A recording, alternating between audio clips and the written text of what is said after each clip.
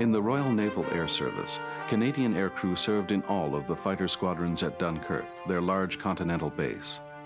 They went into action against German Zeppelins, seaplanes, and U-boats from bases on the east and south coasts of England, such as Felixstowe and Portland. And they helped to pioneer long-range strategic bombing. They flew a range of aircraft, such as Sopwith 1.5 Strutters, Camels and Pups, Short Brothers seaplanes, and flying boats such as this Curtiss H-12 Large America. Of 500,000 tons of British shipping which sailed in the last 2 weeks of April, 400,000 tons were sunk by either mines or submarines, mostly within 200 miles of the coast. This was a level of loss which simply could not be sustained. To counter these attacks, seaplanes, flying boats, aeroplanes of the RNAS, and non-rigid airships flew almost 4,000 patrols between the summer and December 1917. During 7,500 hours of flying time, 86 German submarines were spotted and attacks pressed home on 58 of them. It's estimated that more than 200 Canadian airmen were involved in these operations. Only one submarine, so far as I know, was sunk by the Royal Naval Air Service aircraft or RAF aircraft during the First World War. And it was sunk by a flying boat flown by 2 Canadians in the Channel.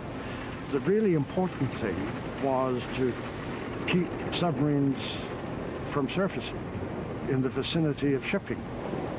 And they succeeded in this beyond all imagination. With air escort and convoys, they reduced the sinking rate to practically nothing. In the history of air power, there is perhaps nothing as controversial as strategic bombing.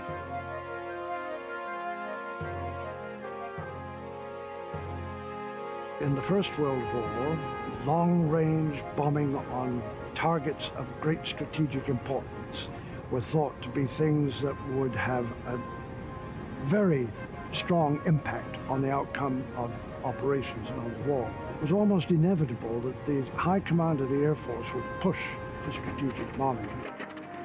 It was the RNAS that pioneered long-range bombing on the Imperial side. The Royal Navy, after all, viewed the strategic potential of this new weapon almost automatically, being well used to operational deployments all over the world. But this wouldn't last for long. The disbanding of the RNAS came as a result of political differences, inter-service rivalries, different philosophies about the way in which aircraft should be used and aircraft should be procured. And eventually it was, you could say, a victory of the War Office over the Admiralty.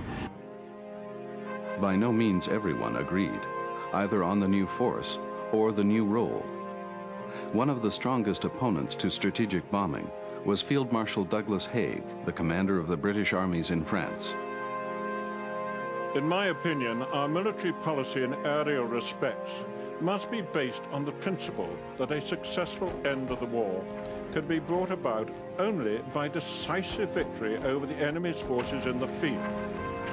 I have no reason to suppose that the bombing of German towns, merely for the purpose of terrorizing the civil population, is a method of warfare which would be approved by His Majesty's government, nor would I recommend its adoption.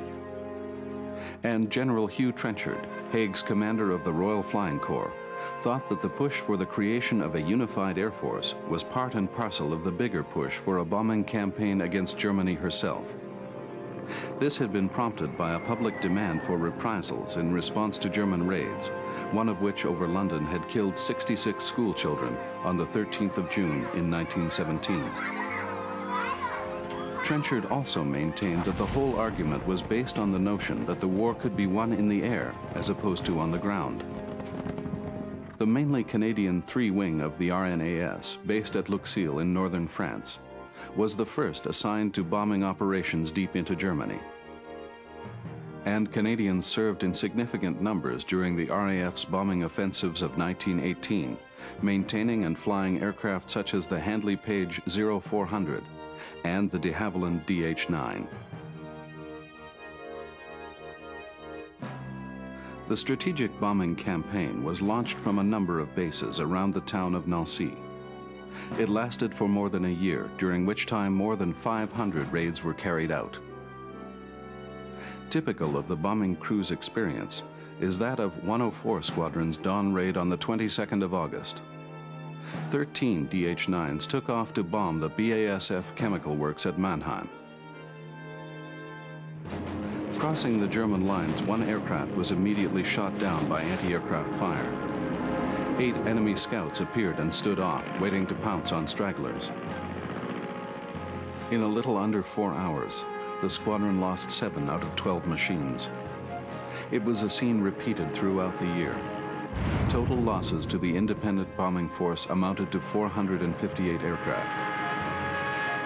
A British commission went to Germany shortly after the armistice on an inspection tour. After all the thousands of bombs and incendiaries that were dropped, they had expected to discover scenes of devastation. It is very noteworthy how surprisingly little serious damage has been done throughout 4 years of war, and on no occasion has a factory been forced to close down for more than a week as a direct result of bombing. It did not affect the output of the factories in any way. Canadian flyers began to appear in significant numbers toward the end of 1915. By 1917-18, when the war in the air reached its peak, the numbers and skills of Canadian air and ground crews were important elements in the RFC's successes. This is the Zeppelin Raider L-48. It fell to the guns of Torontonian Lieutenant Loudon Watkins of 37 Squadron on the 17th of June, 1917. It was her very first bombing raid over England.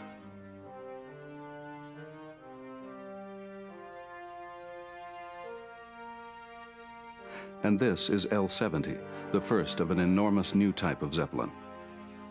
The huge airship was destroyed by Major Egbert Cadbury and Captain Robert Leckie on the night of the 5th of August, 1918.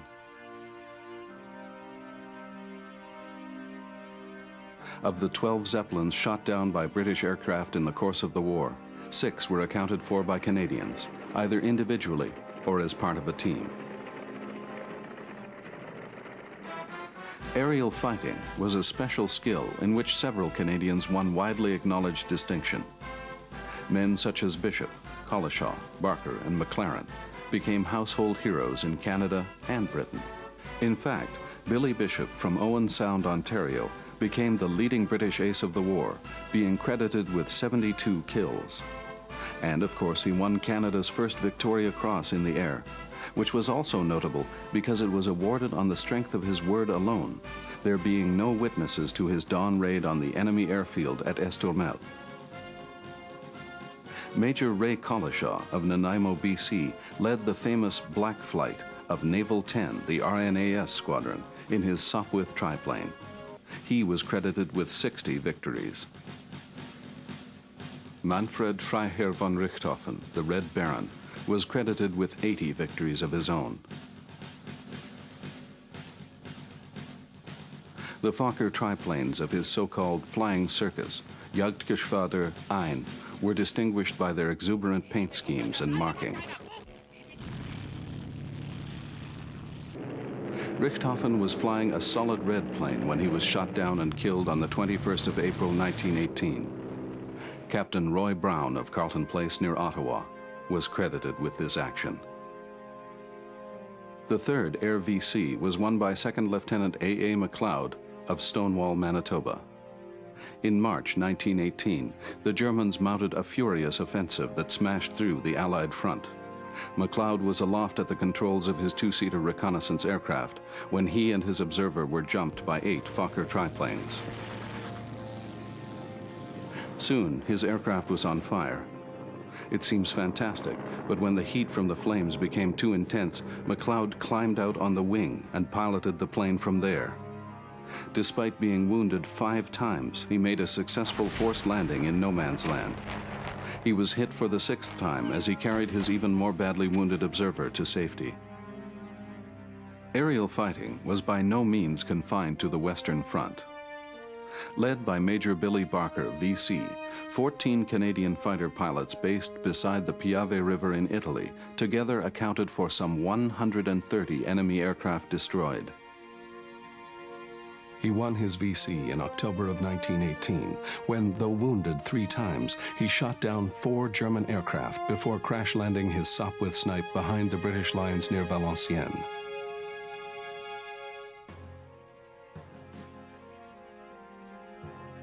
At its best, air operations in the First World War welded infantry, artillery, tanks, and aircraft into a close-knit combat team.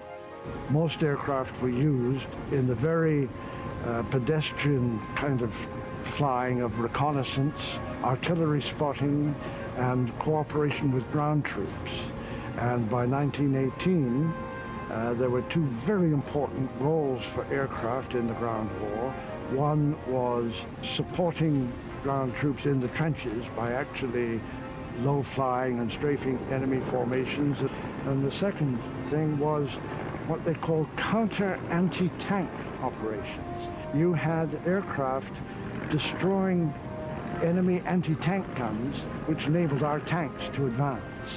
Early in the last year of the war, Canada finally accepted Britain's invitation to organize a wing of their own within the RAF. It was intended to form 1 Canadian fighter squadron and 1 of bombers. What was wanted in Canada was the development of aviation for domestic purposes, and a Canadian Air Force was tied to the formation of a Canadian Air Board. And what they did form was a Canadian Air Force in Canada that replaced the Canadian Air Force overseas, using the gift of aircraft from the Royal Air Force, large numbers of aircraft from the Royal Air Force, and some of the aircraft from the Royal Canadian Naval Air Service, the HS-12 flying boats that the United States Navy gave to Canada after the war. And these resulted in the creation of an Air Force that was designed to support both civil and military purposes.